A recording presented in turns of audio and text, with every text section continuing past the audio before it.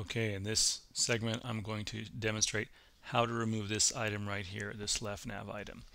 This left nav item is a module. I'm already in the module manager. I'll go to the control panel, show you how you get there. Under the extensions directory, navigate to the module manager, and here are all the modules. After some digging, I found out that this particular module is called Explore Our Products. Nowhere is it labeled. It took a little digging around. So Explore Our Products is the module. It's enabled, it's public, it's on the left, it's mod rock nav menu. This is actually how I discovered what it was. It's the rock nav menu. So if you go and click on Explore Products, you'll see some configuration settings. Explore Our Products is the title of it.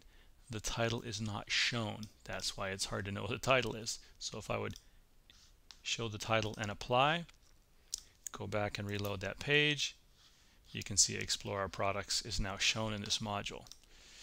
So let's go ahead and turn the title off. At the same time, let's disable this module. It's right there, easy to do. So we'll apply that, go back and reload the page, and that module is now gone.